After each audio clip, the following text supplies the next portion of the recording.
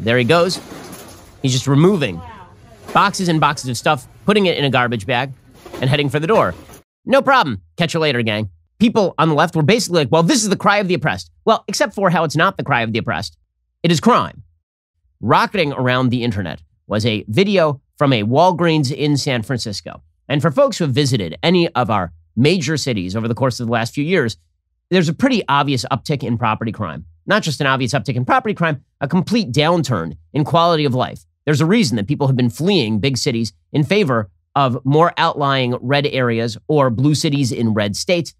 Okay, San Francisco has been turned from a gem, a very clean and safe city, into something really quite awful. Over the past few years, you've seen reports of feces, human feces on nearly every corner, open needles on nearly every corner. In Los Angeles, the homeless problem is so unbelievably bad that it has now invaded the suburbs. You have people who are mentally ill or drug addicts who are basically sleeping on the curbs outside people's homes in Los Angeles. This was happening outside my home in a fairly nice suburb of Los Angeles, one of the reasons we moved. The same thing has happened in Seattle. It used to be called the Emerald City, now it's the Brown City for all the poop that is in public. And well, one of the things that has upticked in the recent years has been obviously low-level crime. Now, people on the left like to pretend that low-level crime isn't actually crime. It's just the cry of the oppressed, right? If somebody is shoplifting, it's because poverty is such an endemic problem in American capitalistic society. It's not a problem of morality. It's not a problem of decency. It's a problem of poverty.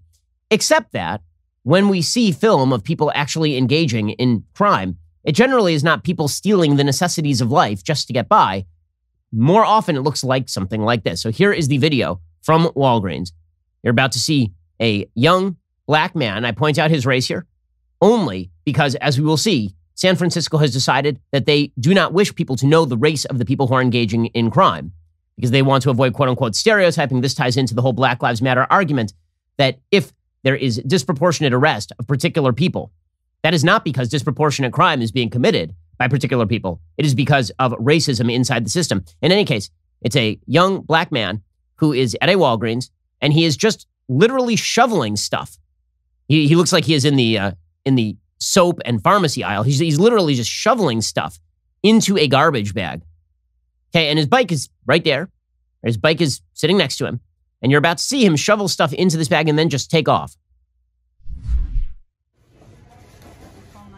There he goes. He's just removing boxes and boxes of stuff, putting it in a garbage bag, hopping on his bike, and heading for the door. You see there's a security guy there. The security guy sort of puts out a limp hand to try and grab the garbage bag. Nothing. And there he goes, just right out the door. No problem. Catch you later, gang. Okay, well, people on the left were basically like, well, this is the cry of the oppressed. If you looked at the blue checks on the left on Twitter, this is the cry of the oppressed. Well, except for how it's not the cry of the oppressed. It is crime. And crime is generally not the attempt by the left to suggest that poverty is the great driver of crime ignores the fact that there are impoverished places on earth where people do not engage in crime at nearly the levels that people are engaging in crime, property crime in San Francisco. For example, there are impoverished areas of the United States where people are not engaging in this sort of crime at the same sort of levels.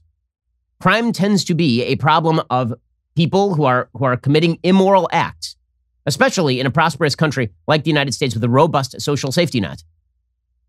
There's to kind of thrust this off as this is just the downside of the American system. It's just the downside of the American system, of capitalism, of our white supremacist system, is ridiculous on its face.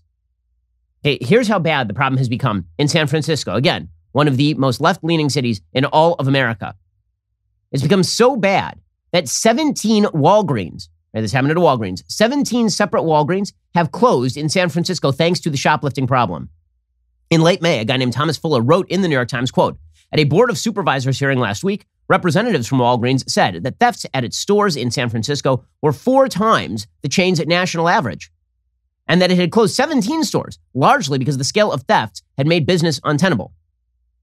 So the narrative that you hear from the left, of course, is this is all systemic racism, and that's the reason for the crime. And then you see stores like Walgreens, and they're not being built in high crime, low income areas. And isn't that more systemic racism? And the answer is, when you allow crime to prevail, stores don't move in. They undercut the tax base. They make life worse. People don't have places to go. Crime is a terrible thing. And if you wish to make life better for everybody in a community, you have to stop the crime at its source. Unfortunately, San Francisco and blue cities like it are not interested in stopping crime at its source. They are more interested in blaming America writ large for their own unwillingness to stop the crime that is happening within their borders. Employees at Walgreens apparently have been told by the leadership of Walgreens to stand aside while shoplifting takes place. Like, you're wondering when you watch that video, why isn't that security guard doing something to stop that guy? Like, what's his job actually? It turns out his job is basically to supervise the shoplifting because Walgreens employees have been told by their supervisors to stand aside because security officers have been assaulted repeatedly inside Walgreens. Now, the reason for all of this, particularly with regard to shoplifting, is because of a 2014 California ballot measure. Okay, that ballot measure reclassified nonviolent theft as a misdemeanor, so long as the thief took less than $950 worth of material. So you just hit up several Walgreens in a row and you take less than $950 worth of material and you're fine. Even if you get arrested, you'll get off with a slap on the wrist. You'll go right back out on the street. Thieves quickly hit on the strategy, hit up a bunch of different stores for less than $950 worth of stuff. Okay, then, last year, amid the Black Lives Matter protests suggesting again that all crime in the United States was truly due to systemic American racism and that the police were the real problem, amid that ridiculous notion, the city of San Francisco decided to double down on its soft-on-crime policies. Mayor London Breed announced that booking photos would no longer be released lest the prevalence of black and brown faces among the booking photos lead to stereotypical reactions inside stores. And she didn't want to lead to racial profiling, so instead what we will do is we'll just obscure who exactly is committing the crime. That way, if a disproportionate number of black and brown people are arrested, because a disproportionate number of black and brown people actually happen to be committing these sorts of shoplifting crimes in San Francisco, that must mean that the police are racist. And you'll never know any different because we've never seen the booking photos in the first place. Also, London Breed announced a $120 million cut to the police and sheriff's department over the next 2 years in the interest of, quote, prioritizing investments in the African-American community. In the first 6 months of 2020 alone, 23 officers resigned from the force. Naturally, property crime has skyrocketed, and it's not just shoplifting. Burglaries increased nearly 50% year on year in 2020 in San Francisco. Car theft jumped 34% in San Francisco. Meanwhile, of course, San Francisco has been in a state of slow motion decline for the past several years. The streets are littered with garbage. In 2018, there was a survey of 153 blocks in downtown San Francisco. It showed trash, like open trash out on every single block, 41 blocks, quote, dotted with needles, and 96 blocks, of the 153 blocks, 96 with open human feces. And again, this sort of stuff is not rare in major cities around the United States. As I mentioned, Los Angeles, the quality of life has become truly awful. The slogan for the Herbert Hoover campaign in 1932 is a chicken in every pot. The slogan in Los Angeles is a homeless person on every bench, and presumably on your driveway as well. And again, that is not compassion toward the homeless. Treating severely mentally ill people and drug addicts as though they have a right to sleep on the street and use open needles in front of your children is not compassion to either the children or to the homeless people. San Francisco, by the way, is now facing its worst drug epidemic ever, according to Amy Graff of the San Francisco Chronicle.